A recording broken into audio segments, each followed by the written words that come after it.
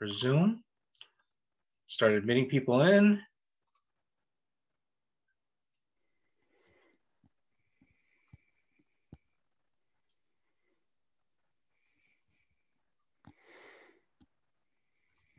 Great. Hey, everybody.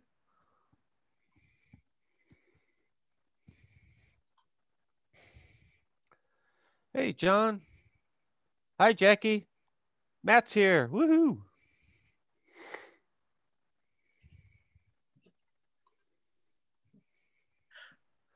Robert's here. Oh, I'm so happy. I'm so happy I recognize so many names. Hey, Dan. Good evening. Good Hey. to see you. Jocelyn's here with me. Oh, great. Hi, John. Hi, Jocelyn. Hi. Hey, Peter. Good to see you. Everybody. Yay. Right. I wish I were hiking with all of you right now, but this will have to do. Thanks for putting this on, Dan. I read The White Mountain before spending a night up on Mount Washington last March. Oh, fantastic. So I always tried a mountaineering class, and it didn't scare you away. No, in fact was perfect. It was a perfect prep because it gave me a lot more history and culture. Excellent. It was great. Thank you. Well, thank you for coming. I appreciate that. That means a lot. Who did you have your class with? It was really run by the observatory, Mm-hmm. and one of their education people. Yep. But Joe Lentini was the one who did the mountaineering class. Okay. All right. You probably know Joe from the Androscoggin Rescue. Yeah, of course. Yeah, that's good. He's good. Yeah, he's a good guy. I really like Joe a lot. Yeah. Did he put you through the ringer? No, he was a softie. Oh, okay. It was bad. We barely got off the mountain, but we were doing a lot of just training, like self-arrest and all that with the ice axe and some fun things. So excellent. It was a great experience. Really cool being up there in early March. Nice. Having rime ice build off of you while you're standing up on top of the tower. Yeah. Right. That's always an experience, isn't it? Yeah, it is. It's better when you're only 10 feet away from the observatory door to have rime ice on you. I felt secure, that's for sure. Yeah, exactly. All right, ready? We're ready. I'm ready. Is that everybody? All right. Welcome everybody to a Free Thinkers Corner events live here with Dan Szczesny. And one thing before we start, I would like to ask everybody to turn your videos off and your microphones on mute, please. We're also doing this on Facebook Live. And then, so just in case somebody sneezes, you're going to be on Facebook Live as well. So just going to keep down confusion. So again, thank you everybody for joining us. We have a lot of people here. If you would like to ask a question or you do have a comment either on Facebook Live or here on Zoom, throw it down in the chat box there and I'll try my best to get it to Dan. We do have a lot to cover. So Dan Szczesny, most of you seem to know him. He's a longtime journalist. He's worked for the Mainline Times, Philadelphia Weekly, Christian Science Monitor, Appalachian Journal, New Hampshire Magazine, AMC Outdoors, Huffington Post. That's pretty impressive. He's an author and he's a speaker here in New Hampshire. He's written several of travel memoirs, which we'll get to a couple of those later. And he's also a member of the Appalachian Mountain Club 4,000 Footer Club. Did I say that right? You said it right. So Dan, thank you for joining us. Thanks for having me, Chris. Thank you, everybody. It's really good to be here. I know I recognize about half of the people in this room, and I know some of you have been to my White Mountain presentation before. So I have a little something special for you all tonight that Chris and I were talking about a little bit earlier. I have a Cliff Notes version of my White Mountain chat, of my Mount Washington chat for you, maybe 15 minutes or so. You'll still see plenty of slides. But the last half of my talk today is going to be looking forward. I have quite a few projects coming up. Some of you that know me from Facebook have seen quite a bit of some of the things that I've been posting. And one of the projects even is a follow-up to the White Mountain. That's coming up September 9th is going to be launching. So I want to talk a little bit about that. I have a couple of readings, short readings for you of material that has never been read before. So that'll be special. And then I want to leave plenty of time to interview a little bit with Chris and to answer all of your questions. There's a lot of you, and we have this whole Brady Bunch screen going on. So let me remind you that as I turn to the slides and I begin my presentation, the best way for you to see that would be to go up into the upper right-hand corner of your screen into the view screen there and click on speaker view. And if you click on speaker view, the screen will open up and you'll be able to see the big picture of the slides as opposed to that little tiny box. And of course, Chris is going to be monitoring questions in the chat room, both on Facebook and here in our Zoom. So if you have any questions, or if you don't want to wait till the end or whatever, and you want to pop some questions in there for me or thoughts or whatever, please feel free to ahead of time, and then we'll quick and get to them later on. And looking at some of these names, Chris, I'm feeling a little intimidated. I know Tom is with us. Tom is an expert on the cog. And Matt is with us. Matt is an expert hiker. So if any of you out there, if I say anything that I get just terribly wrong, just wait to the end to tell me, okay? And you'll be tempted to interrupt me and point out how terribly wrong I am. But wait till the end, and we'll do it that way. So let me begin with bringing up my share screen here, and Chris, you can tell me if you're looking at my book cover. Yes, I am. All right, great. So let's begin. As a lot of you know, the White Mountain is a year-long study of our favorite mountain, our backyard mountain, Mount Washington, from January 1st through December 31st, 2017.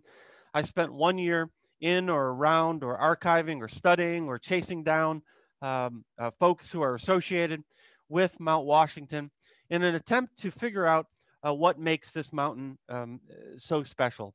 We've been writing about and climbing this mountain, at least Europeans have, for 400 years. There's a ton of literature and articles and newspapers and things and written and video, and there's a lot of media about Mount Washington. It continues to be an incredibly popular place and continues to connect with us on an interesting level, given that it's a mere 6,288 feet high. So I wanted to figure out what made it special and why. And as a lot of you know, we were just talking earlier, as a lot of you know, weather, of course, is one of those reasons. And I wanted to just start with a couple of photos to show you some interesting scenes. As some of you know, this is the Weather Center up in the observatory in Mount Washington. This is from 2018. This is a bunch of the observers and some of the interns. They're taking a picture of what's called the haze chart. The haze chart is the device that's used to measure wind speed. Wind is a big deal, maybe the biggest deal up at the summit of Mount Washington. And they are all taking a picture of the haze chart as it reaches a 181 mile an hour wind gust. That is February, I think 25th, 24th, somewhere around there, 2018, which set a record for February, since the observatory has been setting records. So they're still breaking records up there. And this was just this past March 2nd, 2021. You can see what the wind gusts and the wind chill and the air temperature was like up at the summit of Mount Washington. So if anything, the records are being broken more frequently now than they used to be. So we're going to be talking quite a bit about weather. Here's a nice shot. This is a shot that I really liked from Mount Washington Observatory. Just some general shots here from the summit. This is from my stay up there. I spent a week up there cooking for the observers back in April of 2017. This is my first sunrise from the summit of Mount Washington. I had never stayed overnight up there. I woke up on the first morning to this beautiful scene. There I am trying to hitch a ride on the cog. The cog would not pick me up for some reason, but we'll be talking about the cog quite a bit as well. Let's go back to the very beginning. Like I said, Cliff Notes version, right? So 1642, a guy by the name of Darby Field. He's a merchant and a ferry operator out of the Dover, Durham area. He becomes the first European that we know of to summit Mount Washington. Darby thought that there was gold and diamonds up at those sparkling white summits, so he went up twice that year. There was not gold and diamonds at the summit of those sparkling mountains, of course. Over the course of the next 125 or so years, 150 years, not a whole lot in the way of tourism happens. There's some first settlers, the Crawfords are up there. Some early roads are built, the Wileys, of course. And then in the 1820s, this begins to happen. This is a Thomas Cole painting from 1826. It's called A View of the White Mountains. That is Mount Washington in the background. This painting, Thomas Cole and a lot of his students and painters like him created the White Mountain School of Art, and they began painting going up into the White Mountains in the 1820s, 1830s, 1840s. I'm looking. Oh, there I am. And started bringing back images like this. And this was really sort of the beginning of modern tourism as we know it in the White Mountains. I think of these guys as sort of the Instagrammers or the YouTubers of the day, right? If Thomas posted this painting on Instagram, he'd get, 150,000 likes and the painting would go viral.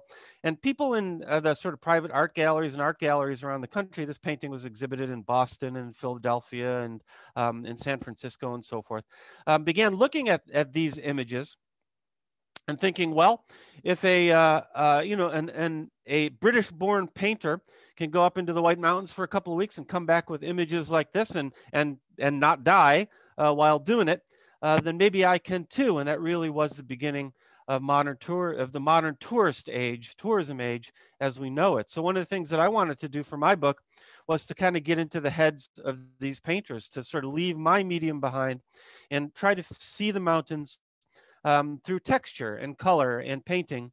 So I spent a couple of weeks with my mentor. That's the fellow back there. His name is Byron Carr. He's a landscape painter.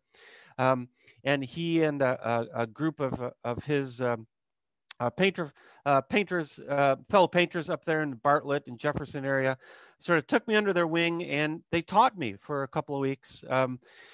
And I learned quite a bit. I learned to see with eyes besides words, which was an interesting thing for me to do. But it also showed me that I should probably keep my day job because it was very, very hard for me. I don't think I picked up a painting, a paintbrush since probably elementary school. But I did learn a lot about the history of art and how this began bringing folks into the White Mountains. Here we are south of Mount Washington today. This is from near the summit of Mount Monroe. There's Lakes of the Clouds down there. And we can begin with Old Pepper Sass.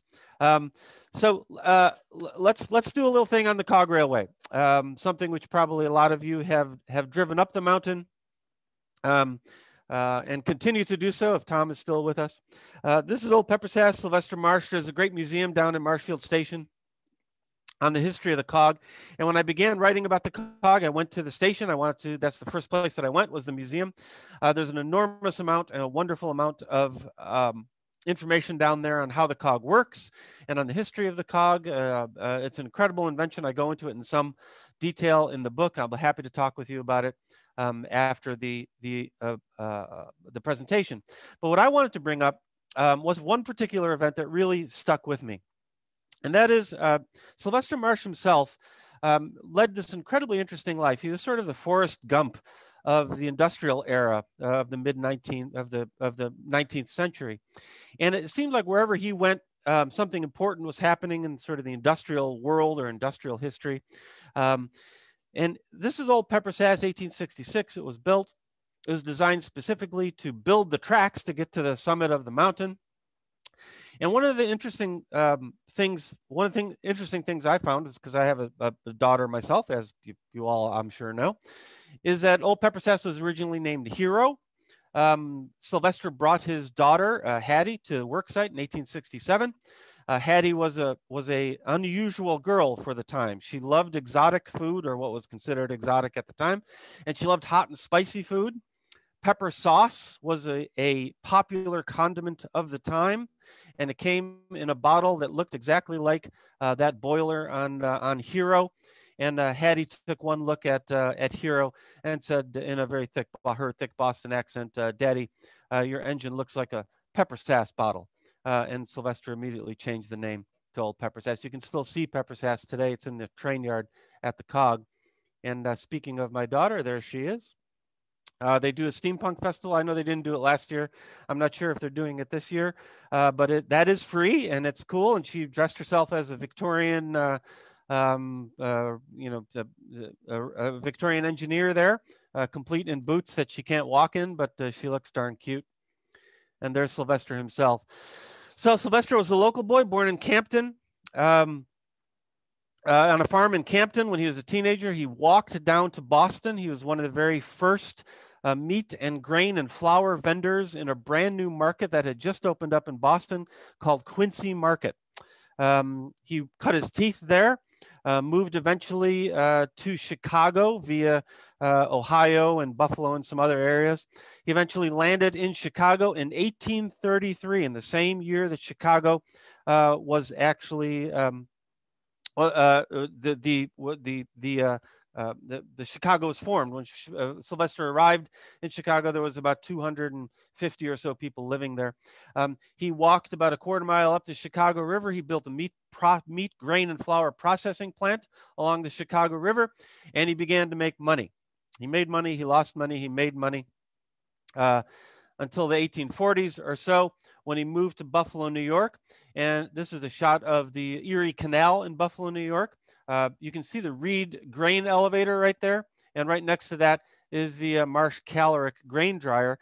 Sylvester's made his millions on this thing, on the caloric grain dryer. He was losing a lot of money. The grain had to be transferred from the Great Lakes to the Erie Canal, and it tended to sit there and rot. So he would lose a lot of his product. So he invented this grain dryer in order to get his product over the Erie Canal, down the Hudson, and into New York and Boston, where he was originally from.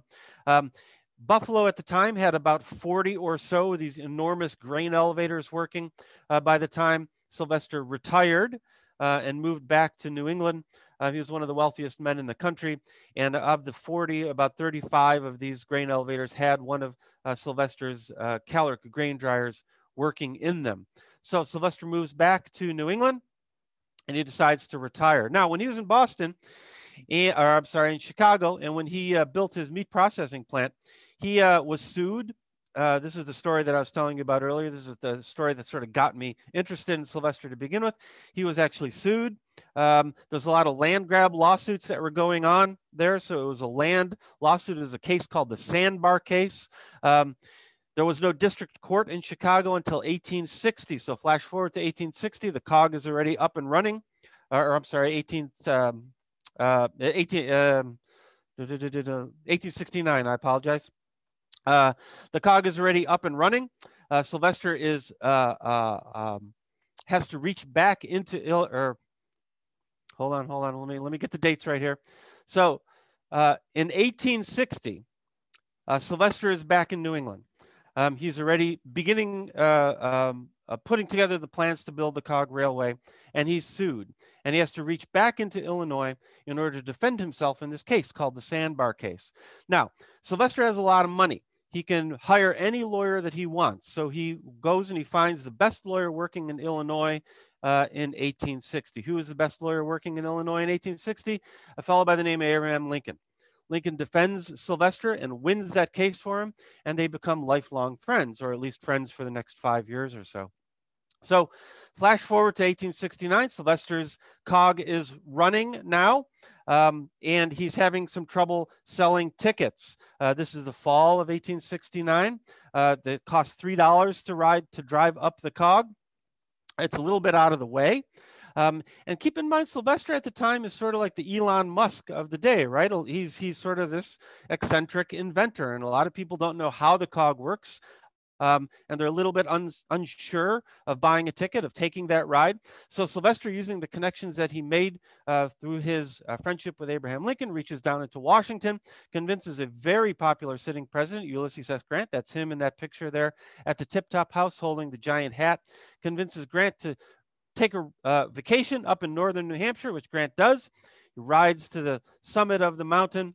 The press asks the president what he thinks of the cog railway, and the president tells the press that not only is the cog safe, but it's one of the finest tourist attractions he's ever ridden on. And the next day, the line for tickets to Sylvester's cog wrapped around the ticket window. Sylvester was a pretty savvy businessman. Here we are today. Here's one of the steamers, and there's one of the biodiesel engines that the cog uses. Let's move on to the observatory. 1932, formed by 4 guys, some of whose names you probably recognize. Joe Dodge, of course, everybody would recognize. That is Alex Mackenzie up at the roof of the observatory. That's probably Sal Pagliuca down at the instrumentation box. This picture is probably from around 1935 or so. Everybody knows that the observatory has been made famous, and there's Joe Dodge and Alex Mackenzie inside the observatory. Joe Dodge micromanaging like he usually did.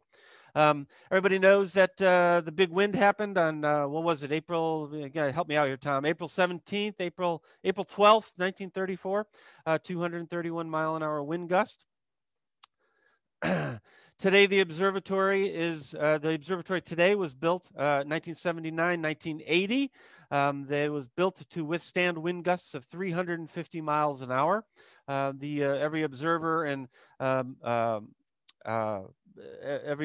scientist who was worked up at the observatory would like nothing better than to test that theory, but they haven't gotten a 350 mile an hour gust yet. There's the tower where most of the instrumentation is. You can see one of the observers up there at the top. And there was my ride. So in April of 2017, I was selected as a volunteer. Some of you have been volunteers up at the observatory. They have an amazing program up there where you can go stay up there for a week. You have to go in the summer first. They waived that requirement for me, thankfully. Then up we went on the Snowcat here. There's a Bombardier Snowcat, fits about 12, 13 people in there. And this is how the observers get up and down. They're a week on and a week off. That's how they run their schedule. And when I was selected for this program, when they gave me the go-ahead, my wife was horrified by this, not because she feared for my safety, but because one of the jobs that you have to do when you're up there is you have to cook for the observers. I am a dreadful cook. That's why they sent me up there with a fellow by the name of John Donovan.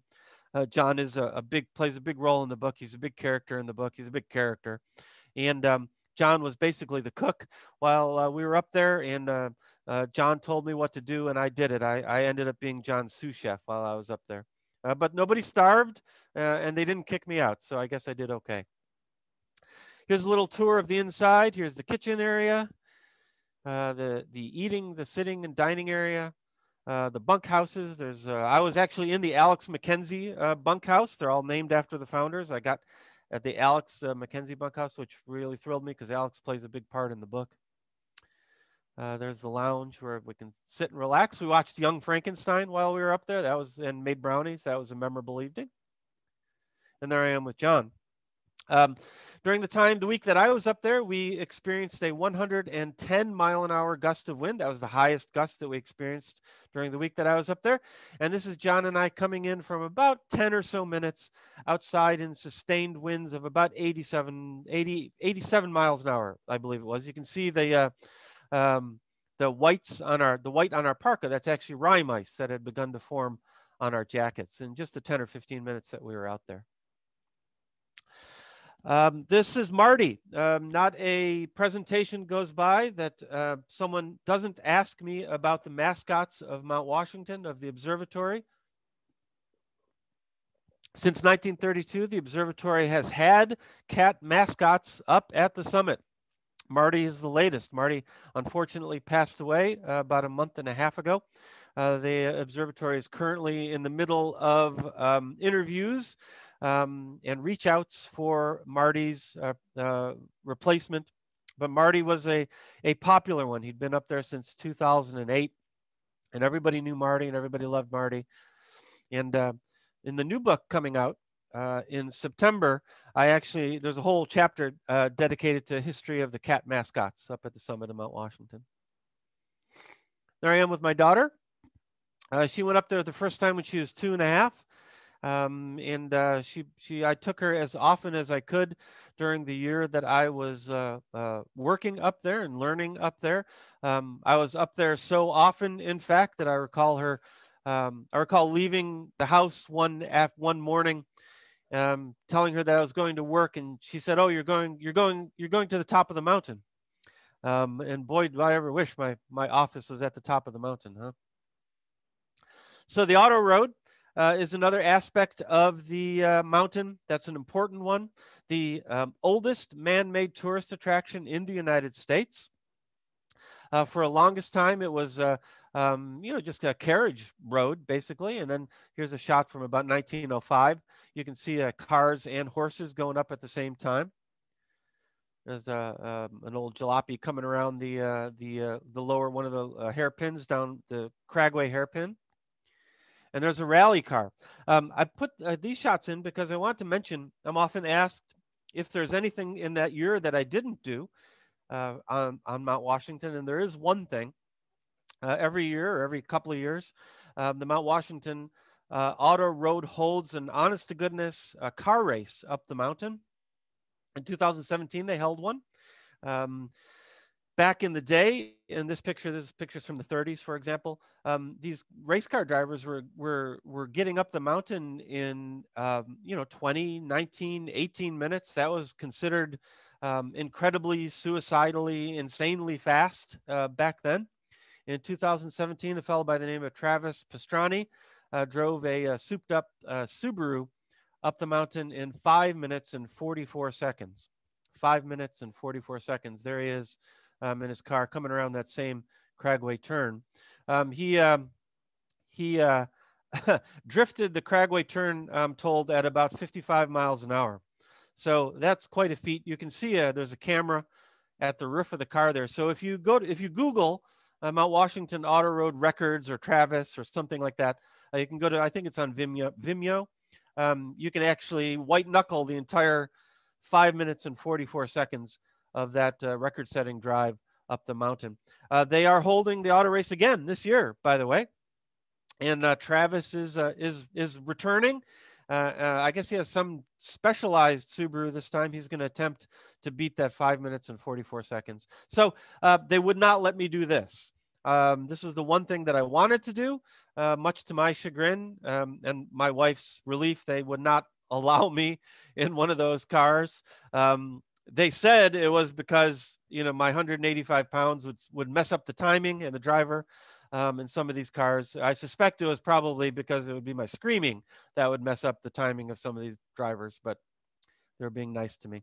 But I did do this, and you can too. I think the snow shuttle is still running, if I'm not mistaken. I'm not sure. I don't think the auto road is open yet, but I think the snow shuttle is still running. You can get up to above tree line there, and you can, you get out, you get above tree line, you get some great views, and you can walk back down or snowshoe back down like I was doing here, or take the shuttle back down. So that's an option you still have available to you, I think, this year. What I did take part in was the road race, the foot race. One of probably the most popular event on Mount Washington. Runners from all over the world take part in a lottery. They allow 1,000 people in this race each year. It is an incredibly hard race. As you all probably know, there's no down on Mount Washington. You are running up the entire 7.5 or so miles. And it is considered an elite road race. So they knew that I was writing this book, so I managed to snag a bib for this race, and I just had to figure out what I was going to do. I am not, by any stretch of the imagination, except maybe in my own head, any sort of an elite anything, particularly an elite runner. So I needed to figure out a way to cover this in a way that would be interesting and also, not give me a heart attack. And I figured that out when I found this fella. This is George Entweiler, who became a great friend.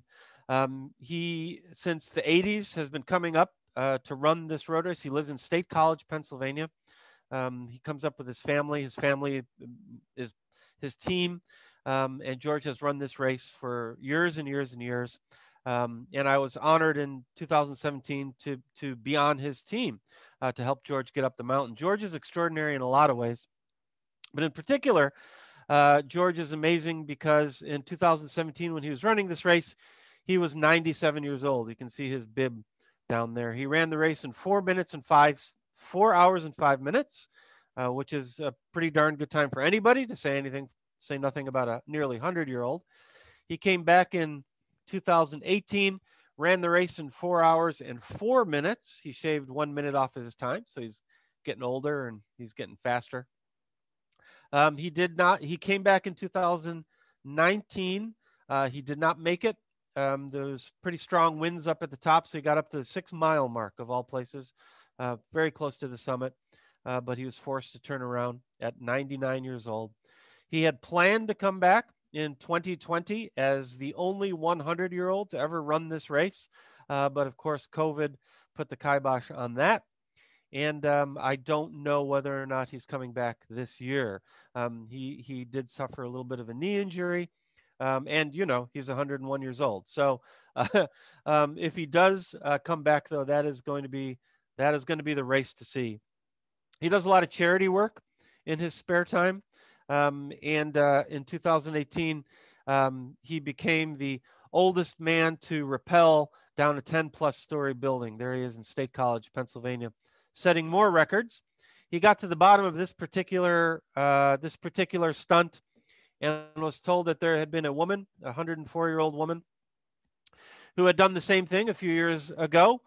So George has now determined that he is going to live to be 105 in order to break her record. And there he is rappelling down that building. And I dedicate a whole chapter in the book to George. And it was really probably the high point for me of that entire year. Really quick, I want to talk a little bit about Alton Weagle. Alton Weagle Day is celebrated by the Auto Road. Alton Weagle, currently, here he is in the 1920s in his hometown of Stark, New Hampshire. Alton Weagle is the current record holder, Mount Washington climbing record holder. He holds about 30 records on Mount Washington, including climbing the mountain backwards on his hands and knees, jumping, blindfolded. He raced the cog up the mountain 6 years in a row, something like that, and he won each time. One of his most famous records is pushing a wheelbarrow full of sugar up the Auto Road all the way to the summit without putting it down. So some of those records are going to be hard to beat, and why would you beat them anyway? So I took part in this in 2017. I decided to make an attempt at being the first person to read poetry out loud all the way up the mountain while climbing the mountain. I was going to read Walt Whitman's Leaves of Grass. That's one of my favorite poets and one of my favorite pieces of poetry. This is Mary Slavatsky. Mary is a seamstress in Manchester, New Hampshire, who I employed to turn me into Walt Whitman. And there she is with the costume that I used on my attempt. I think it was the first time that I cosplayed, since I was like 12 or something like that. And there I am with the costume she made and the image of Walt that I gave her. It's a really fun event. People do all sorts of things. Bigfoot runs, and Hot Dog Man was there. Cookie Monster and the Three Cookies, and Star Wars, of course. Alton is a really interesting character. Alton, even after he stopped setting Mount Washington records, he continued setting records. That's simply what he did for his whole life. He was the first part of the first couple. There he is with Cora to get married on the Cog Railway. This happened in 1955. They renamed the Cog the Honeymoon Special for that particular trip. Alton is in Guinness Book of World Records twice. He is the drummer in the world's largest town square contra dance that happened in Keene. And he was also the referee for the longest professional horseshoe match in professional play in the Keene Horseshoe Society. This is 1967, somewhere around there. By the time Alton passed away, he was the New Hampshire record holder for donating blood. And my favorite record of all time of Alton's is that he holds the record for most pies baked at the summit of Mount Monadnock. Most pies baked at the summit of Mount Monadnock. He baked 37 pies in one day. He carried the stove up himself, and he spent the whole day baking pies. So who's going to beat that record? So here's the class of 2017. My class, Buddy the Elf, ran with me. He kicked my butt up the mountain. He got up there way before me. And there's Nate. He unicycled up. Well, he didn't actually unicycle all the way up, let's just say. There I am at about the 5,000 foot mark, 5 mile mark. And there I am finishing Leaves of Grass at the summit. So I am a record holder. So if any of you wish to beat my record, I can get that time for you, and you can go and do that. I'm gonna actually stop share for a second and come back to the full screen. That's the first part of my program, and I just wanted to take 5 minutes to see if anybody had any questions. I want to check in with with Tom to make sure I got all my information right, and he's laughing, and see if there's any quick questions before I move forward onto other things. What do you think? What do y'all think? Yes, go ahead. I got a question for you. So your book, The White Mountain, it won the 2019 New Hampshire Writers Project Award for Outstanding Work of Nonfiction, and it also won the People's Choice Award for Nonfiction that year as well. What is it that drew you to Mount Washington, the White Mountains in general, Mount Washington specifically, and why write nonfiction about it versus fiction? Yeah, well, thanks for mentioning that. I'm so honored by that. Actually, it was, yeah, it was awesome to get that award from the Writers Project, which is an incredible organization. But to actually win the People's Choice Award as well, I cried about that. That was truly amazing. So why did I write this book? I wanted to write this book 20 years ago when I moved to New Hampshire, but I couldn't. And the reason that I couldn't requires some explanation. I was born and raised in Buffalo, New York. That's where I was educated, and that's where I got my start in journalism. And I've had a 25-year career in journalism, working for the Associated Press and for Buffalo News and Buffalo Spree and a bunch of other papers in between. But wherever I lived was, flat. There's not a lot of mountains in Buffalo or Philadelphia or New Jersey. So moving to New England from New Jersey, of all places, was the real culture shock for me. And obviously I've seen mountains, but to actually live in a place where the culture is sort of wrapped around the outdoor life, which is how it is in New Hampshire, was very new for me. So I remember when I first moved to New Hampshire, I was working for the Union Leader, and I was doing some feature writing for the Union Leader, and they gave us every week or so, we had to come up with 1 or 2 features on our own. I was living down in Derry at the time, and I caught wind of this firefighter out of Londonderry. His name is Jim Gagney, who was preparing to climb Mount McKinley in Alaska. It's now called Denali Mountain, but back then it was Mount McKinley in Alaska. And he was doing this as a training for an eventual Mount Everest climb. And I did a story on Jim. His name was Jim, and he became a friend, and he became one of my mentors. And at some point, during this, Jim Gagney, of course, yeah. And at some point during this story, he said to me, when I come back from Alaska, if you want to go on a hike, I'll take you up to the White Mountains. We'll go hiking. And to me, hiking was, you know, like the Jersey Shore, Atlantic City, the Jersey, you know, that was I'd hike in New Jersey, you know, along the beach. So I said, yeah, sure. You know, I didn't know anybody, and Jim wanted to take me hiking, so that was cool. So he came back from Alaska. He called me up and he said, hey, have you heard of the Old Man on the Mountain? This was 2001, 2000, something like that. And I said, no, who's that? I had no idea who the Old Man on the Mountain was. And he said, well, I'm going to take you to meet him. And I said, okay, sure. What do I need? He said, just bring boots and a lunch. So off we went. And Jim knew the caretakers, the team that took care of the Old Man on the Mountain back in the day. And he took me up the caretaker route, which is basically a hand over foot climb up the Cannon Mountain wall. This was my first hike. I'd never hiked before. So, you know, I get about halfway up that. And I thought I was convinced that he was a serial killer and that I was going to die of a heart attack halfway up that mountain, and he was just going to bury my body and then go find his next victim.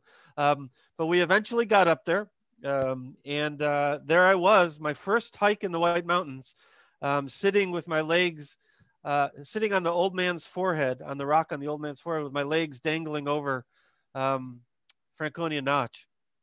My first hike. And I knew that was what I wanted to do for the rest of my life. Yeah. And we got down off of that hike. I went home. I couldn't move for the next 5 days or so. I actually called Jim the next morning and I said, Jim, that was fantastic, but you have to come and make me lunch because I can't get out of bed. I'm so exhausted. And, you know, he told me to stop being a wimp and asked me what mountain I wanted to climb next. And I said, well, what's the highest mountain? And he said, Mount Washington. And I said, okay, let's do that one next. So we did. So a couple of weeks later, this was early May, so it was still full winter gear. He loaned me all of his winter gear. He took me out on a practice run for self-arresting and how to use crampons, the whole thing. Like literally, I'd never even seen this equipment before. We left in the dark. We summited Mount Washington and I got back in the dark. And and from that moment, I wanted to write a book about Mount Washington. I couldn't because I didn't have the chops yet. I didn't have the experience in New England. I wasn't really part of the hiking community. I wasn't a journalist for long enough to be able to ask the COG and the Auto Road for permission to use their archives. Remember, for my book, for the White Mountain, the AMC, the COG Railway, the Observatory, and the Mount Washington Auto Road all gave me unfettered access, not only to their organization, but to their archives for a full year. So, you know, to make that ask, I needed to have some books and some experience behind me. So it took 15 years before I was able to put together the book that I wanted to put together. That's a really long answer. Sorry about that. That was really fascinating. Yeah. Many years ago, when I was a kid, my parents drove the Auto Road. My father drove us up to the top of Mount Washington. That was the first time I was up there. I was early teens, I think. And so, of course, you know, I have kids now, and at least about a decade or so ago, we went camping up in North Conway. I said, we're here. We have to drive up the Mount Washington. I have to take my kid. And so I did. And it was quite the different experience driving than being driven up there. But when we did get to the top, though, we saw a lot of people, a lot of hikers, and they have the big cafe and everything up there, and just tons of people around there. Is that where you got some of your stories from? Did you ever interview any of those hikers for your book? Yeah, very specifically, actually. So they do this yearly thing, and some of the people who are here with us today participate in it, called Seek the Peak. And once a year, hikers from all over the world sort of descend on the presidentials and on Mount Washington, and they hike it from every different direction. And this is in the summer. And they raise money for the observatory. It's a fundraiser for the observatory.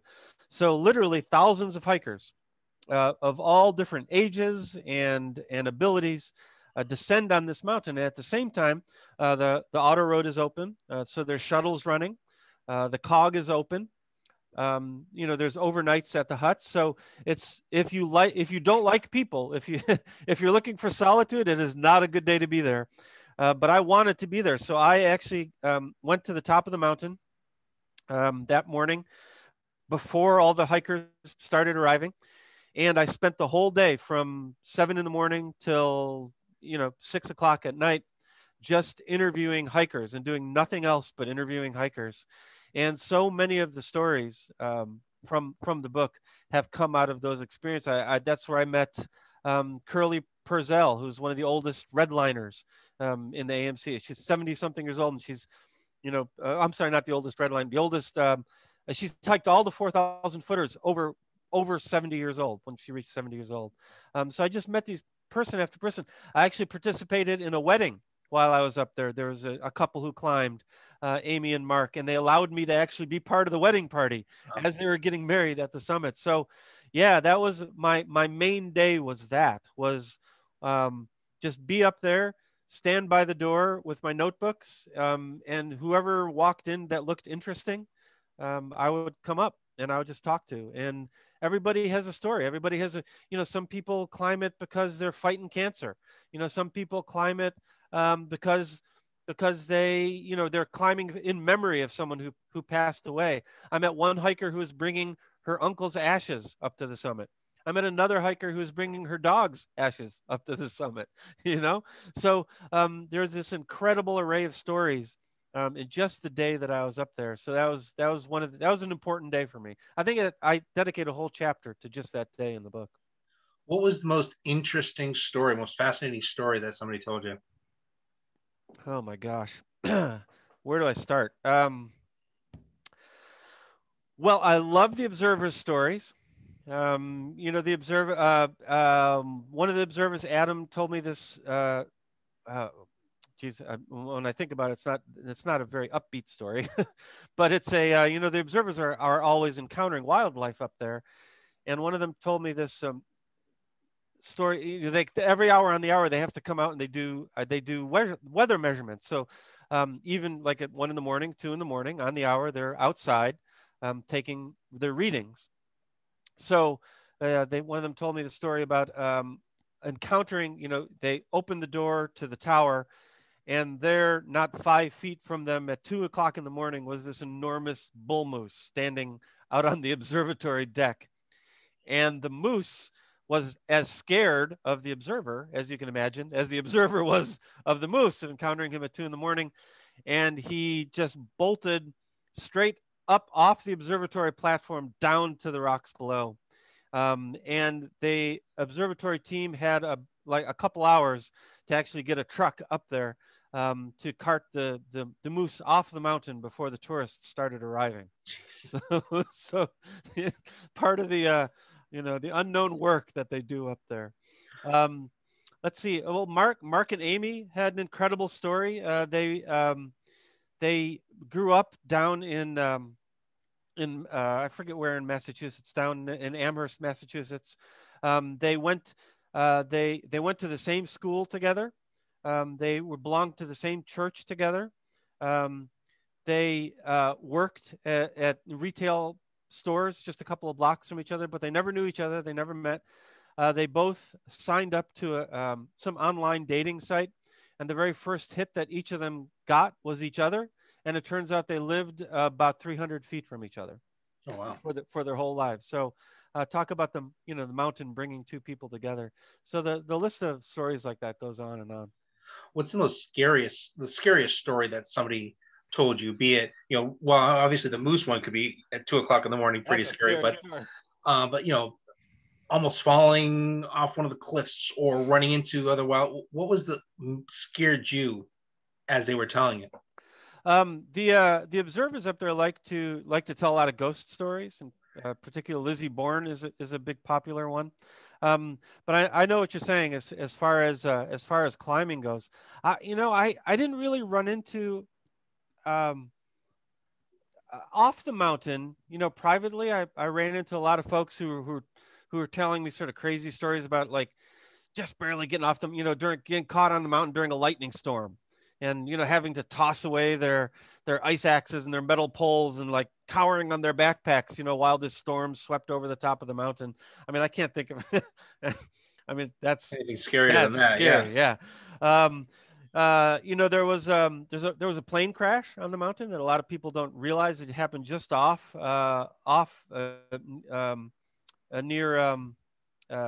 not on the summit itself, but near the summit. So that was a pretty scary story. The cog accident that happened in the 1960s, that still plays a huge role in the sort of memory process of a lot of people who lived in New Hampshire, because that involved a lot of rescue workers and so forth. There's one. Okay. During the year that I was there, I wasn't involved in this. I wasn't there at the time, but there was a motorcycle. So there was a woman on a motorcycle. I hope I'm getting the story right, but there's a woman on a motorcycle who, as you know, you're talking about driving up the mountain. It could be, driving. It's one thing to be a passenger. It's another thing to drive up that road.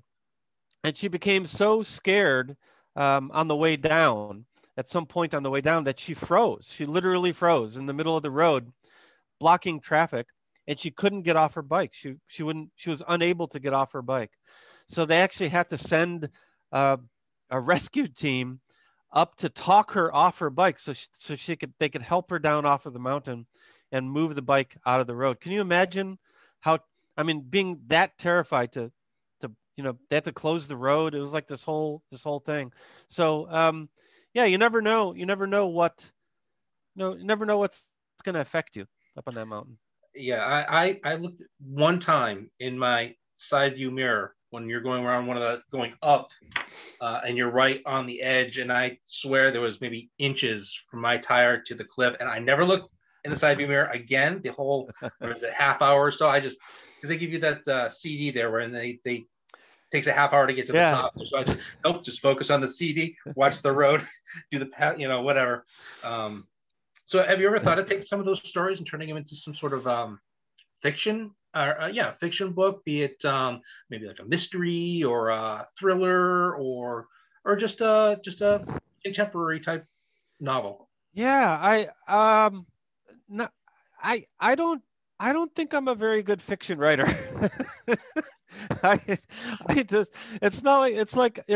I like writing it. I mean, I have a collection of short stories, as you know, and I have a poetry collection out as well. And for those of you that follow me on social media, you know that I write quite a bit of poetry.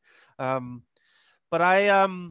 it is just not my wheelhouse. I don't feel the same level of comfort as I do telling true stories, telling actual stories.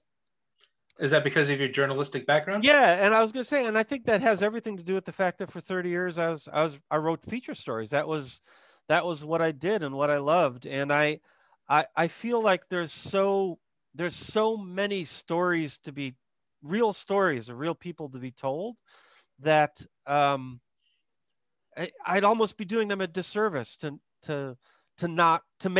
make a story up, and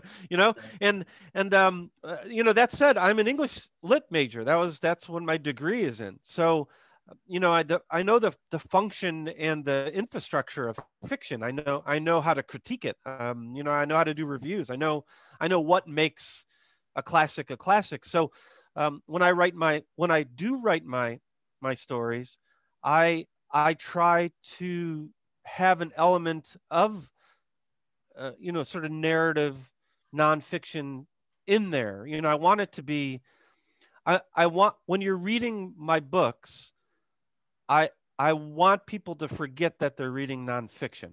Does that make sense? Mm-hmm. So I try to apply that. I don't know how successful I always am, but I very much try to tell a story within the framework of nonfiction. So there is part of that.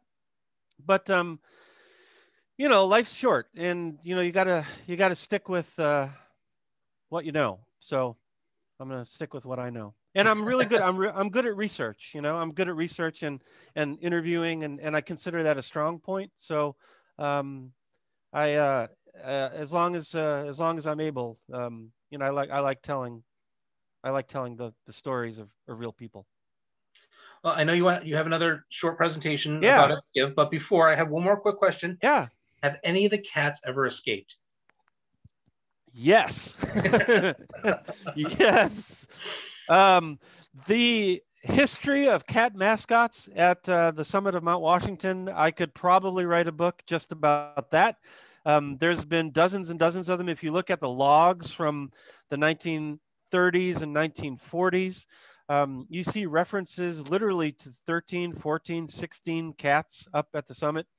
So many, in fact, that oftentimes the observers don't know one from the other. It's just cat armies that are living up there with them. There are endless stories of cats going in. Since the beginning, the observatory has treated the cat mascots as fellow observers, right? They come and go as they please. That is how they've treated them. If they want to stay in, they stay in. If they want to go out, they go out. And, you know, they're on their own. So there's a lot of stories of cats leaving the observatory and never being seen again. Oh, no. But there's also a lot of stories of cats leaving the observatory and coming back a month later. You know, just showing up looking for food, you know. I mean, if cats could talk, right, what an adventure that would have been. So yeah, there's a lot of those stories. There's a lot of favorites. Eric Pinder, one of the observers from the 90s, wrote a kid's book, as you know, Above the Clouds, about Marty's predecessor, Nin, Above the Clouds. That's the name of it. So cats take up a large percentage of, and you know, every time there's a school or a kids group or whatever that goes up there, or they're doing some remote learning thing with a classroom, the cats are the first thing that the kids want to see. So it's a good doorway to the science, you know. Mm-hmm. Yeah.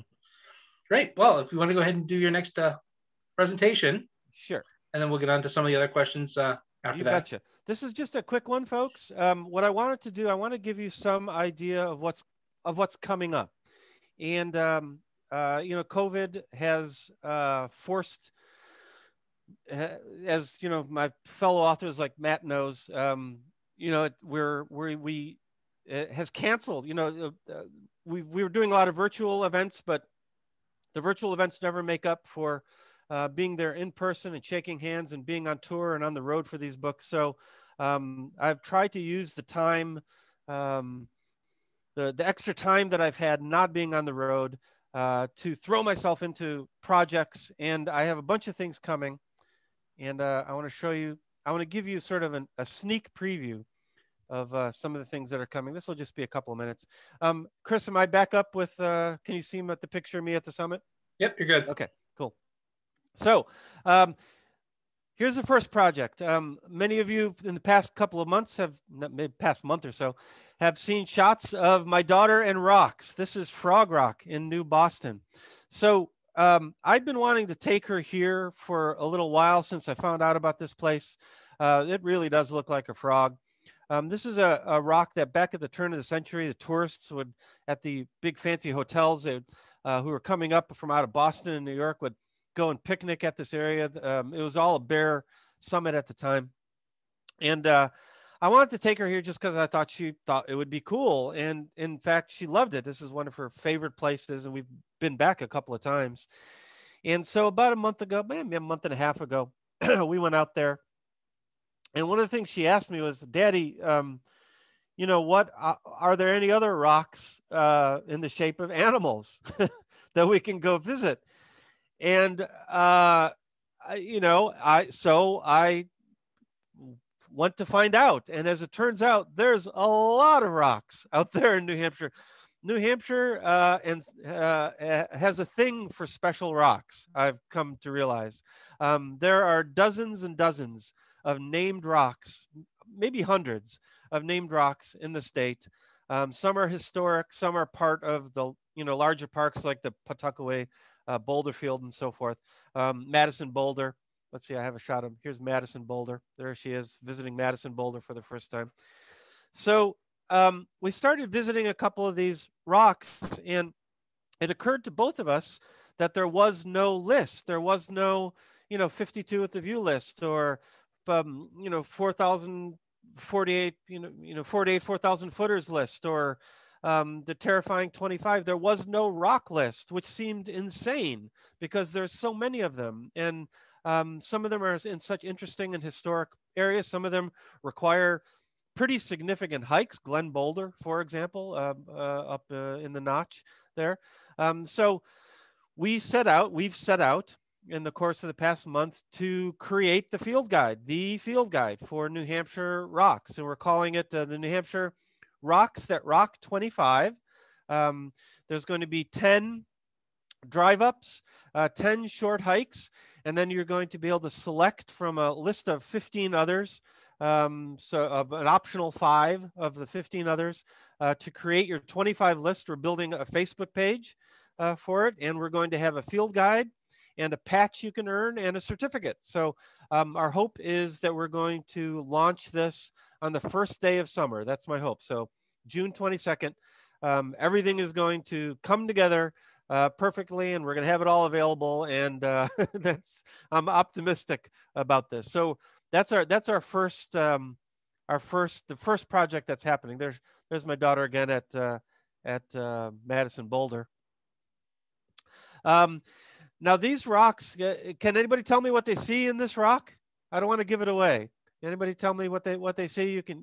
This is my daughter's creation. This is her find. This is Teenage Mutant Ninja Turtle rock. It is in Auburn, up on Mine Hill, and it's a nice short hike. She discovered him. I did not. So this is her rock. I'm telling it to you now for the first time. So it's so let it leave my lips. So let it be. So it is now Teenage Mutant Ninja Turtle rock. So that's going to be on the list. So the second project that Chris alluded to is coming September 9th. We have a September 9th launch. It's called Stories of the White Mountain.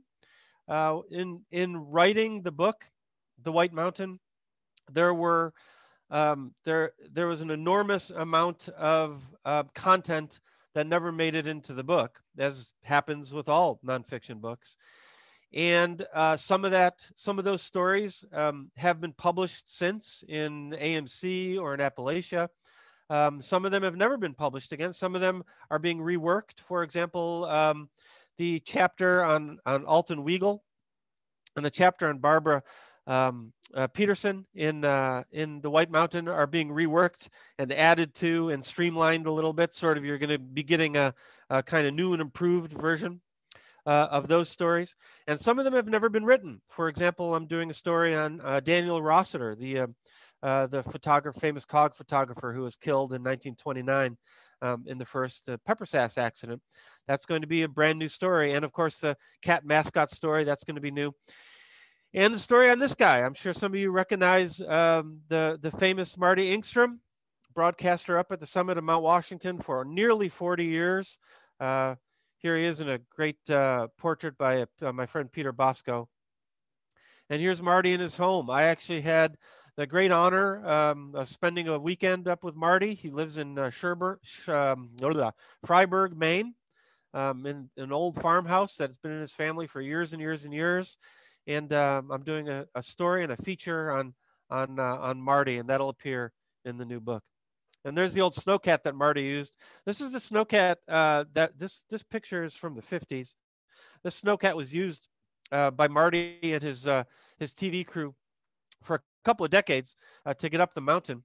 And believe it or not, I found it. And here it is in a junkyard down in Massachusetts, near Arlington, Massachusetts.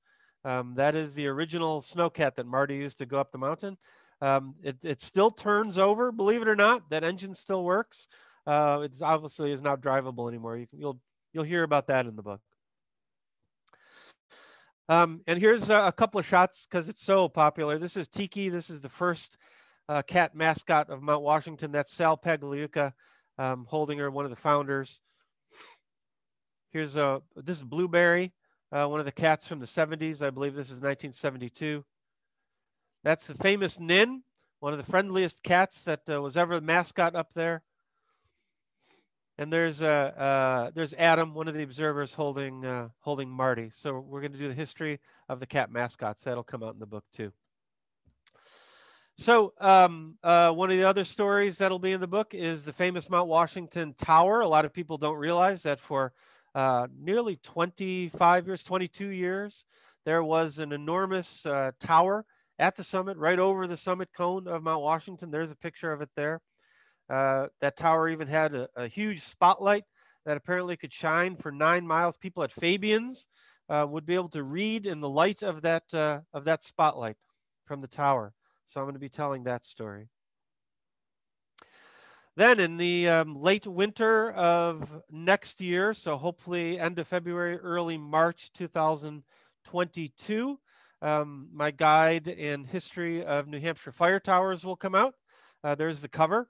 That book was supposed to come out this year, but my publisher, because of COVID, and I agree with the decision, I need to tour for this book. So we're going to wait until next year to release that one. And then finally in spring of 2023, I have a history of World War II in the White Mountains. That's going to be published. That's also going to be through Hobblebush. And it's going to tell the story of some things like, for example, this is the old Navy hangar that used to sit at the summit of Mount Washington. This picture is from the 50s, but this picture is from the 40s. This is an old Phantom jet that was pulled up on a flatbed in 1947 to do icing experiments, to wing icing experiments. And there's the tip-top house with a laboratory attached to the back of it that the Navy would do those experiments on. Another thing that happened during World War II, this is Turkey Pond in Concord. And I'm actually going to finish my presentation with a quick reading about the Lady Log Rollers in 1942 on Turkey Pond in Concord. So here we go. In a newsletter from November 1942, the United States Forestry Service referred to an experiment taking place on the shores of Turkey Pond in Concord, New Hampshire, as going along nicely.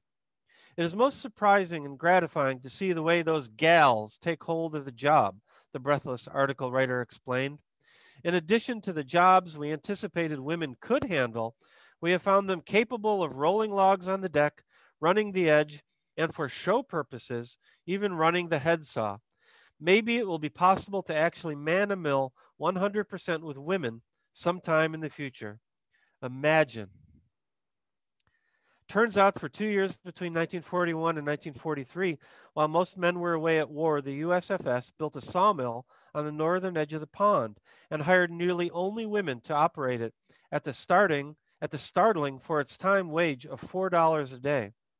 The mill was updated with state-of-the-art safety equipment and rigged with auto saw and chain drives so that there would be no heavy lifting or pulling for the feminine crew. When government photographer John Collier traveled to Gorham to photograph Barbara Mortison and her fire tower, he also spent a few days in Concord to take some remarkable shots of what were then called the Lady Log Rollers. And here's one of my favorite photos. This photo is titled Ruth DeRoche and Norma Webster, 18-year-old pit women relaxing after lunch. That's one of my favorite shots of that series. So that'll be part of the book that'll be coming out in 2023.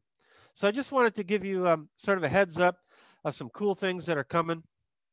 And certainly if you want to, we're going to do probably a pre-sale for the field guide, maybe in a couple of weeks if I can really get my act together. We'll see about that. But I also have a newsletter, a monthly email newsletter that goes out. So if you want to be involved with that, certainly send me your email and I'll put you on that list. So there's a lot of cool things happening. Probably more. I've probably bitten off more than I can chew, like usual. But I like to keep busy. Well, you'll have to let us know when you're going to put it up for advanced ordering, because we'll definitely put it up on ours for ours. And of course, there's a lot of other independent bookstores around the state that you have your books in. Gibson's being one of the biggest there, right there in Concord, and the Bookery in Manchester, and I'm sure there's a whole bunch more too. So you could always, if you're in one of those areas, of course, we'd love you to buy it from us, but we understand. No, we'd love you to spread the spread the wealth around the other independent bookstores. So you mentioned, actually, real quick, one more question I wanted to mention, ask about Mount Washington was you had mentioned way back at the beginning about how more extreme the weather has become over the years. Do you believe that that's climate change related? Yeah, well, I mean, in a way, it doesn't matter what I believe. The observers believe it. I mean, I asked most of them exactly that question, and over the past couple of years, what they are seeing is that the hotter days are getting hotter and the colder days are getting colder. In fact, a really funny thing happened, and I'm going to get the temperature wrong here, but not last year. This would have been 2019. So whenever the observatory thinks that a record of some sort is going to be set, word goes out to observers, and a lot of observers who maybe they have the day off or whatever, but they like to actually be at the observatory when the observatory hits a particular record. So last summer 2019, the temperatures were going up and up and up. It was July, and is getting into the high 60s. I believe the highest temperature Mount Washington ever reached is 71, 74, something like that. And they thought they were going to beat that. They thought they were going to beat it. They thought they were going to beat the high temperature. So one of the observers that I know actually called me and said, "Hey, do you want to be here for that?" And I was too far away, unfortunately. So I wasn't able to make it. And they missed it by, I believe, a degree. But this was a really unusual experience. So yeah, so most of the meteorologists up there will simply, as they did for me, show you the numbers, and just say, look, we are getting more wind and more cold, and we're getting more rain and more lightning, and we're seeing over the course of the last 10, 15 years, it's all the extremes have gotten more extreme. Quite a few years ago, maybe it's not quite a few years ago, at this age, years run together. Wasn't there a mountain somewhere that tried to take the highest wind speed record away from Mount Washington at one point? Well, technically, so Mount Washington holds the record for the highest ground wind speed measured by man, right? The highest ground wind speed measured by man, at 231 miles an hour. There was a higher wind speed on an unmanned buoy off the coast, I believe, of Australia, that in a cyclone that registered a higher wind speed. Come on, that doesn't count. These guys did it, in person. So yeah, so it's there's been higher wind speeds, but Mount Washington still holds the measured by man wind speed. Yeah, if they want that record, if they want to impress me, put a person out on that buoy when that wind hits, right, and then exactly. Then we'll count it. But so I have somebody asking, how can you sign up? How can people sign up for your newsletter? The best way to do it would be, I'm putting my email right in the thing right now. Just send me an email and I'll get you in there. There you go. There you go, danczesny@gmail.com. Of course, his website is danczesny.wordpress.com. You can also let me put the website in there too. There we go. Facebook, Twitter, Instagram, Pinterest, all those good ones there. So you mentioned COVID. So let's go back and talk about COVID a little bit. Yeah, it's definitely been a rough 15 months or 14 months or so with the pandemic. Of course, we can't do in-person things. Hopefully, people getting vaccinated, which I have my second shot tomorrow. I have my second Friday. Nice. Well, hopefully we won't have to close the store over the weekend, because I've been hearing some things about the second shot, and I'm a little worried. But we're gonna get it done so that we can start having in-person events and stuff. And we most definitely want to have you back. But yeah, let's talk about COVID and your poetry. You write poetry as well, and you have a couple poems in a brand new book published by Hobblebush, and they're actually asking for submissions for a second edition.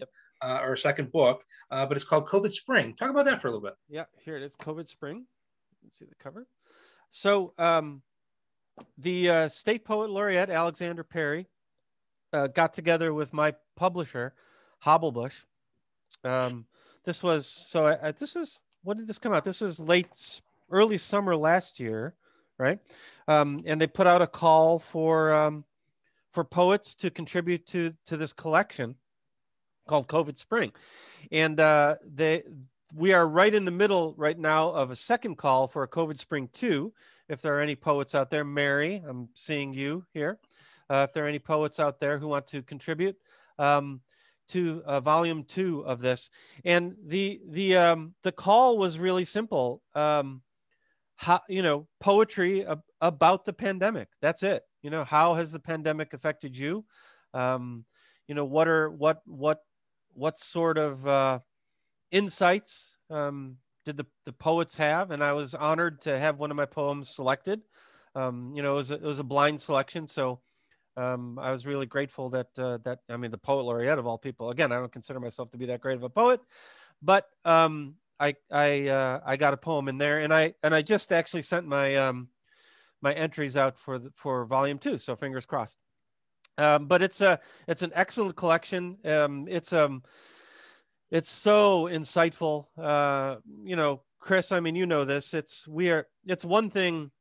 I talk a lot about mindfulness and being in the moment. My friend Matt knows a lot about that, and Rick does too, about being in the moment, and how important that is, to your life and to just your everyday practice of well-being. And the pandemic has forced us to be mindful, right? It's a forced mindfulness, and when you're forced to do something, it never works, right? No matter how good the intentions are, being forced to be present every day is can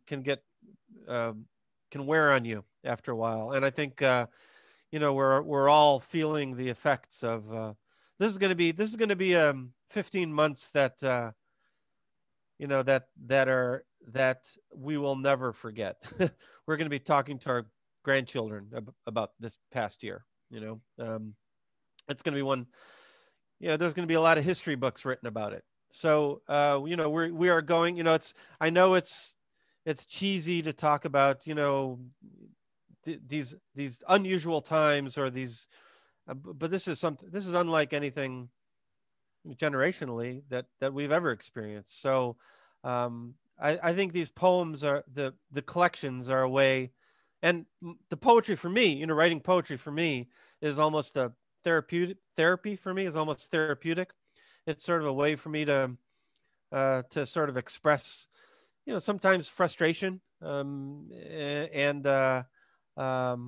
in a way that's healthy as opposed to unhealthy, so it's been good. It's been good for me. I've written more poetry this year than I normally would ever have.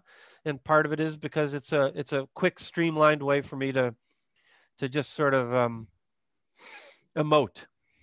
Yeah. Yeah. I went through a hard time decade or so ago, and I started writing poetry. And I don't share a lot of it, but it was more for myself. Yeah. Just to get some anger, some frustration of the times, and personal, political, environmental, everything just kind of was going on, and I found it very cathartic to get all that out on paper, because sometimes it's just hard to talk to people who don't understand. Yeah. So let's see. So one other book that I'd like to touch on is you wrote a book called the Nepal Chronicles. You spent about a month long trek to the Everest base camp, and your marriage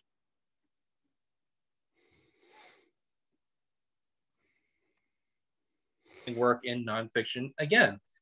I mentioned you telling me a story one time that I believe your daughter took her first steps or her first words over in that area.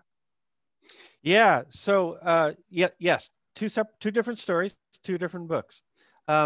So we were married. My wife was born in Nepal, raised in Chicago, and we met here. And when we got married, it was actually my father-in-law who suggested we go to Nepal and have a traditional Nepali wedding in Kathmandu. And I had no idea what any of that meant at the time, but I said yes immediately, and off we went. And for our honeymoon, we spent turned out to be about 3 weeks, a little over 3 weeks, in the Upper Himalayas, in the Khumbu Valley, which is the Mount Everest region, trekking up to Mount Everest base camp. It was just the two of us. We weren't guided, and we weren't part of any trekking team. So we stayed in, Nepali homes and tea houses and so forth along the way.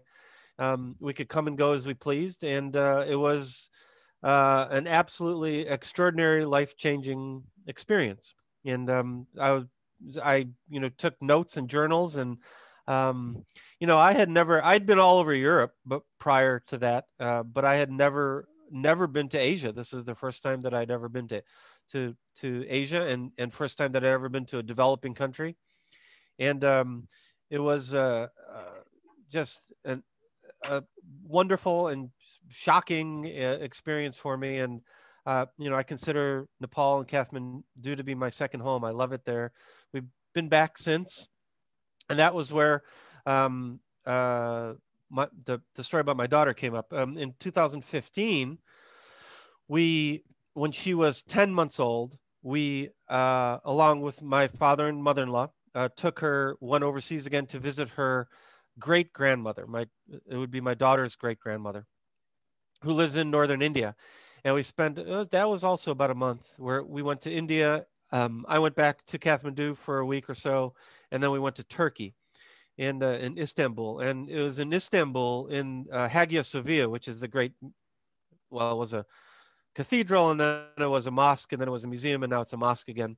This incredible 2,000-year-old building where she took her first steps inside Hagia in Istanbul. So, now I can say, whenever anyone asks me where my daughter walked first, it was in Istanbul. How about that? So that's what Invisible One. That was where my collection of poetry came out of that particular trip.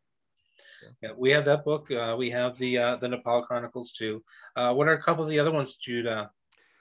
You have a lot of books. Yeah. Well, I did a book on Alaska called Mosquito Rain, which is a collection of essays. Before my daughter was born, my wife and I spent 3 weeks living out of the back of an SUV in Alaska, just tooling around Alaska. We went all the way up to the Arctic Circle and Denali and Valdez. We spent a couple of days in Valdez. So that's a collection of essays. My first book was The Adventures of Buffalo and Tough Cookie, which is with my other daughter, my first daughter, Janelle. Her and I spent a year in the White Mountains hiking the 52 with a View mountain list.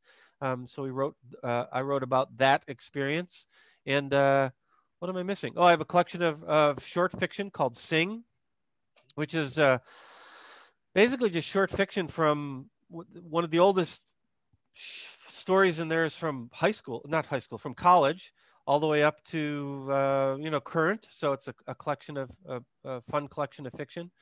And I have a lot of 99-cent shorts that I sell up on Amazon, just short stories or short pieces. For example, I actually was a writer in residence for the Cog Railway for a week when Pepper Sass went on tour to Philadelphia and to Scranton.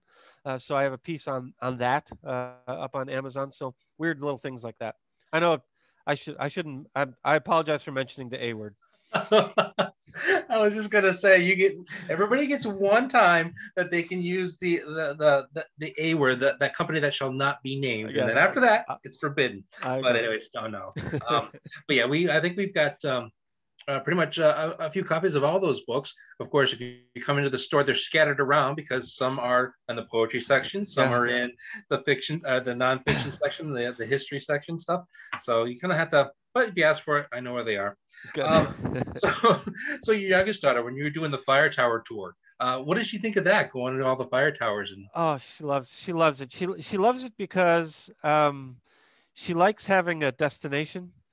She's very much and I don't know if she probably gets it from her mother, but she's very much a goal-oriented kid. So just walking to a place and then turning around and walking back, that doesn't appeal to her very much. But if there's a thing there when she gets there, that's a whole different story. So actually walking up, hiking up to these actual towers and then being able to climb the towers. And she loved, we would climb up to the thing that she would like to do the most is we'd climb to the highest platform, and we would have our picnic. We would have treats up at the highest platform. And this was the thing that she always wanted to do. And, it was, we started in, I'm losing track of time. We actually started in 2019, just as some fun hikes to do. And, again, it sort of evolved organically. She actually earned her hiking patch when she was 4.5 years old. And when you only need 5 in order to earn the patch. So we knocked those out of the park pretty quick. And then COVID hit.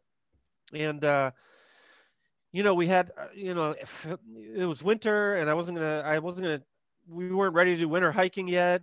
And then COVID came in March and April, and nobody knew what was happening or whether you could go hiking or it was safe outside or not safe outside or whatever. So we put it off until the summer of 2020, getting the rest of them. And by that time, we learned that it was okay, to do some local hiking, to do some smaller hikes. So we knocked the rest of those off over the course of a couple of months, and we got all 15 of them, and she finished the list. And now we're doing, we're besides the rocks, we're working on so many lists. There's actually there's 15 active fire towers, but there's 85 either former fire towers or observation fire towers on a secondary list. So there's 100 total. So we're working on the 100 fire towers list now. Because even if there's no actual fire tower up there, she likes looking at the footings or finding the remains or whatever. So it's always about, getting up there and having something at the end of the hike for her to do. That's what she likes the most. I haven't been up there in a while, but the one here in Dover, is that still climbable? Yeah, that's Garrison Hill. Garrison right? Hill, You're talking about, yeah. That, yes. And in fact, Garrison Hill is an interesting one. The reason it's on the fire tower list, it was never designed to be a fire tower. I mean, it's an old fire tower. It's been there in one version or another for 100 years. But it was originally designed as an observation tower, as a tourist draw. There's even a restaurant at the bottom of it. At one time, where you'd go and you'd eat a sandwich and have coffee, and then you pay 10 cents and you'd climb up to the top. And then that burned down, and then they built the current version, the beautiful iron one. It looks like a space station up there. But yeah, that's on the list, and you can go up there. It's not it's open anytime. There's they try to take care of it. Unfortunately, there's a fair amount of graffiti up there, but yeah. So you can go up there. Yeah, we were up there. Her and I did that. Climbed that one. I want to say late fall of last year. Yeah, we can't have anything nice anymore, can we? No. So I have a question from Matt. Is where there's smoke a narrative or a guidebook? That's the fire tower book. The answer is yes. It's so I'm not a big a trail guide writer guy. I love using them. I love maps and I love using them. But I'm not really big on writing them. So when I was talking about this book with my publisher, it's going to be Bondcliff Books, by the way. It's not going to be Hobblebush for this one. When I was talking with my publisher about that, I said to him, well, I'm really interested in the history of fire towers because it's a really important history. And there's so many weird, quirky parts of it, like the Smokey the Bear campaign and the Croydon Fire Tower, which is Corbin Park, which is the mysterious hunting preserve up there in Croydon. There's so many of these aspects of the history. And also, what was really popular when I did my book with Janelle, it was very much a narrative. It was very much of a bonding book of her and I learning to be father and daughter. And I like writing all that stuff. But at the same time, I want people to be able to pick the book up. And if they want to climb a particular fire tower, to be able to figure out how to do that, to know where the trails are and how to get to the trailheads and all that stuff. And I said to Mike, I don't know I don't know what direction I should go in order to make this book work. And he just laughed and he said, just go in all those directions. so it's going to be all of that, Matt. There is going to be information on how to climb to the fire towers, but there's also going to be a good amount of history and personal stories. The section where I climb with my daughter is going to be written very much in the vein of Buffalo and Tough Cookie, of her and I tackling this project together. There's going to be a whole section, a whole chapter dedicated just to Corbin Park and Croydon Fire Tower. There's going to be an entire chapter on the fire towers and the Forest Service's response to 9/11, believe it or not, which is going to be a really interesting chapter. There's a whole separate chapter on the Smokey the Bear campaign, on the history of fire towers in the Forest Service fire towers. So there's going to be a lot in there. Yeah.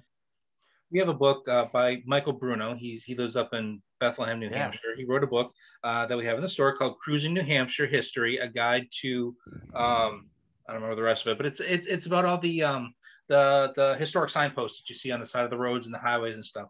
He's got 200 some odd, 250, 60 some odd ones in there. So each one, he's got a picture of the sign. He's got the lat long. He's got crossroads. He's got landmarks. And then he has an expanded history with what's on the sign. Did you think of doing anything like that with the fire tower book, or is it going to kind of morph in it, or are you going to have something maybe in the back as an appendix? Yeah, we're going to do two things. So in the section where I'm climbing with my daughter, at the end of each of those chapters, there's going to be a sort of a how-to section. So you want to climb, Mount Kearsarge Fire Tower. This is where the trailheads are. This is where you go to climb. This is the trails you can take. Here's the mileage and so forth. So if people are looking to climb the active fire towers, they're going to be able to turn to a chapter and they're going to be able to see how to get there and how to do it. And then in the back, like most guidebooks, we'll have an actual list that you can actually, so you'll be able to use it as a field guide. Well, there'll be an actual list. You'll be able to check it off. So there'll be that. Same with the rocks book, by the way. We're going to actually have how to get there, with the rocks book. In fact, I'm actually putting the GPS coordinates of each of the rocks, so people can just punch that right in, and they'll track right to the individual rocks. Yeah. So when you're on top of one of the fire towers, do you ever see a fire? Good question. No, unfortunately. Well, I was going to say no, unfortunately, but actually it's fortunate. It's a good thing that I never saw a fire. But I got a lot of fire stories. There's a lot of fire stories. And our most interesting one happened on Belknap, up on the Belknap Fire Tower. There's a long time, you'll read about him in the book. His name is Hal. He's been the fire tower watchman, lookout. That's his official title, lookout, up at the Belknap Fire Tower for decades, for 30 years. And Uma and I were lucky enough during our hike of Belknap that he was actually there. He was actually stationed at the tower when we were up there. And so we got to talk to him and he showed us around. And Uma, by that time, had already been deputized as a junior fire ranger at Red Hill Fire Tower in Moultonborough. So she takes this designation very seriously. Whenever we're on the trails, she tells everyone who passes us by that she's a junior fire tower ranger, and tells them about the trails and what things to watch out for and so forth. She takes this role very seriously. So you can imagine, Hal's surprise when this little 5-year-old is basically telling him how to do his job up in the Belknap Fire Tower. Hal's been doing this for 30 years, but he loved it. He thought it was really funny, and he actually gave her a job. And he said, "So listen, if he gave her this pair, we were all socially distanced and masked up and everything. It was all very safe. And he gave her this pair of binoculars, and he said, look through the binoculars, and if you look down the trail a good 100 or so, couple hundred yards, you can see these red things. There's these red things on this rock. And I can't tell what this is from up here. and I need somebody to go down and find those red things and bring me back a sample so I can see what's over there on the trail. He gave her a job. And she went right after it. She just marched down the fire tower. She had her sample bag. I had trouble keeping up with her. She marched down the trail. She was going to do this job. And it took us about 20 minutes to find this rock that we saw from up in the fire tower. And sure enough, there was red rose petals. Somebody apparently had a wedding or an engagement photo shoot on the day before, or the couple of days before, and they left rose petals scattered all over the rock. And she very carefully plucked the rose petals. She put them in a little sample bag. She marched back to the fire tower and marched back up and handed Hal her job. And task complete. He rewarded her with a pile of Smokey the Bear stickers and other things. And it was a pretty cool experience, you know, to actually to see her engaged like that. So yeah, that was kind of cool. That doesn't have anything to do with fires, but no, I never saw fires when I was up there. When you were out doing the rocks, what was the strangest thing or the most interesting thing that you came across? Like, did you find like an abandoned car or an abandoned plane wreck or something, you know, out in the middle of the woods, out in the middle of nowhere? My goodness, we should do. Is Matt still here? Is Matt? Did Matt leave us? Did Matt leave us? I see. Oh no, Matt's still here. We should do a plane wreck field guide. You know, it's a popular subject on the hiking boards, and people love to hike up to. In fact, there's one up near the Belknap Fire Tower. So what was the question? Oh, the most unusual thing. The most unusual thing to me on this journey was what I told her was that as we're doing this, I want her, you know, this is her book too. You know, she's going to have her name on the cover with me, you know? So what was important for me was that she name and discover a lot of these locations, you know, like she wasn't going to go out and rename Madison Boulder, although she wanted to, but you know, Madison Boulder is Madison Boulder. We can't rename it.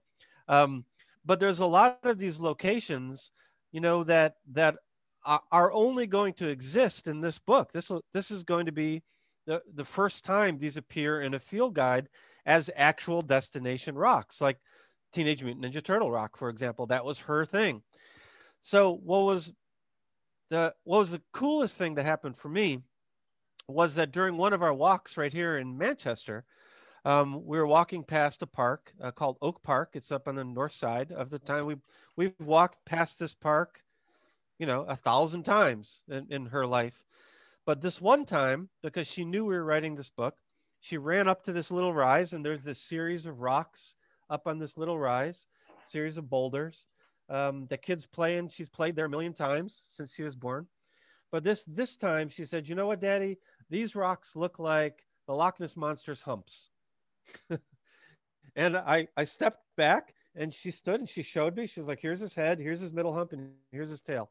And I was like, okay, we just found Nessie's humps. So Nessie's humps are going to appear in the book as a new destination for us. And that to me was the most fun. That has been the most fun. We haven't even gotten to them all yet, but that has been the most fun for me, is going out there with her and just seeing her, like, just like her brain working, you know, like, oh, that, you know, it looks like this, or it looks like this. Like we went out to Wyndham. There's a rock out in Wyndham called Indian Rock. And it's cool because it actually predates Wyndham itself. And the Native Americans used this particular rock to grind the grain and flour in the rock. And you can actually see the pestle holes in this rock. It's a really neat thing. But it's a collection of rocks. There's like 5 total rocks in this little set. So we went out to visit Indian Rock, and she named all the other 4 rocks. There's like Pizza Rock, there's Cheese Rock, there's Kitten Rock, there's, you know, she named them all. So now we have this whole set that she named, which I love. And so yeah, so that's been the cool part for me. That's been a lot of fun. But I haven't come across any of it. Oh, actually, that's not true. On Pawtuckaway, so this isn't a rock story, this is a fire tower story, but on Pawtuckaway, if you go up to the fire tower on Pawtuckaway, about maybe 30 feet off the southeastern ledge is a car wreck. It's down in this little valley, and it's not easy to get to, but you can see it from above. And I don't really know the history of it, but it is kind of cool to actually see these. There's an extraordinary amount of cars in the woods of New Hampshire that you wonder how the heck they got there, and that's one of them. So that's one that we did come across. Yeah. So we're going to wrap this up here in just a few minutes. We're starting to lose people, but so if anybody has any last minute questions, just throw them in the chat here real quick. Have you ever taken your daughters to American Stonehenge? No, not yet. I'm going to take them both. Janelle actually just graduated. Not graduated. What am I saying? Not yet. She just finished her first year of college, and she's coming up this summer, hopefully, once we're all vaccinated, and then we'll go out to Stonehenge. I've been asked a lot if American Stonehenge is going to actually show up in the book. It's not. And the reason it's not is because I want all these places to be free. I want them to, to be places where you don't have to pay to go see the rocks. That's not I'm not criticizing American Stonehenge, but I just wanted them to all be free locations. So it's not going to appear in the book, but we haven't been there yet. But it is someplace that it's one of those, I've lived here for 20 years. I've never gone to American Stonehenge. So if any of you have gone there and you have any, hints or advice for me, please let me know, because sooner or later I'm going to have to make it out there. So we'll make this our the final question. Have you ever thought of where you've done the mountains, you've done in the woods with the rocks and hiking and stuff? Have you ever thought of doing something in the future about the seacoast? Huh. Nope.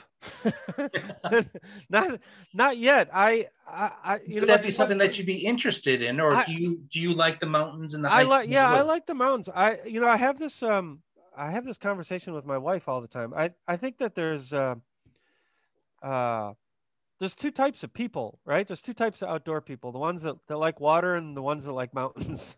and there's a few that like water and mountains.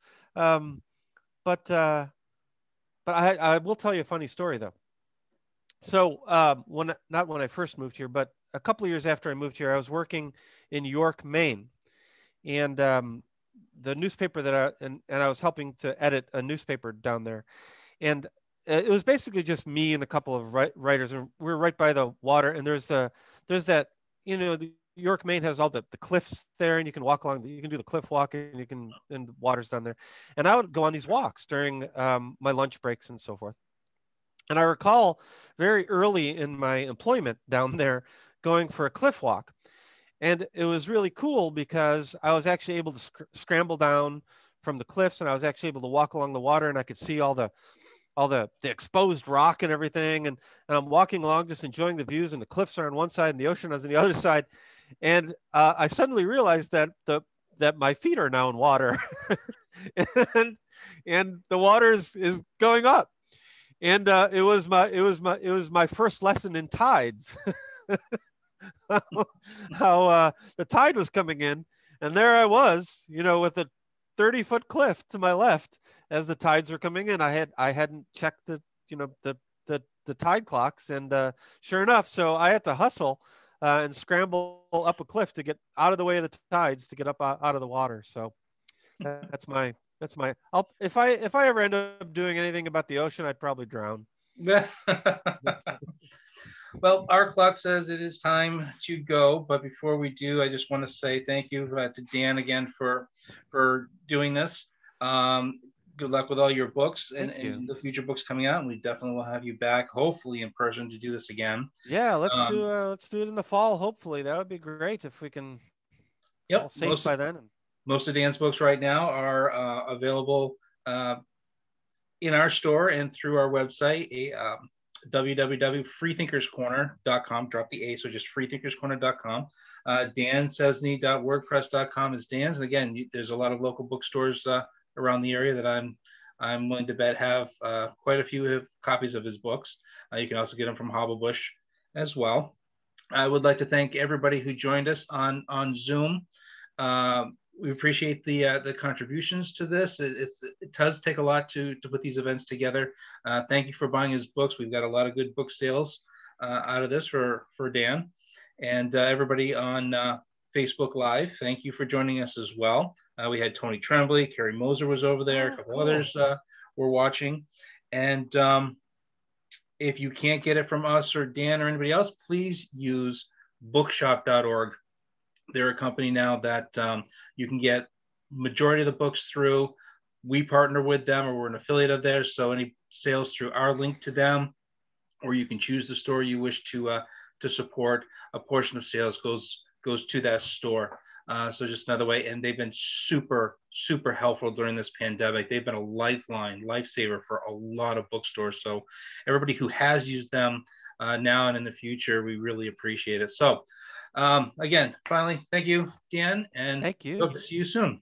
Thanks, everybody. And if you want to, if I didn't get to any of your questions or you have any follow-up, I am the easiest soul on earth to reach on social media. Just reach out and send me a hello, and I'll get right back to you. Right. Well, everybody have a good night. Thanks, Chris. I appreciate it.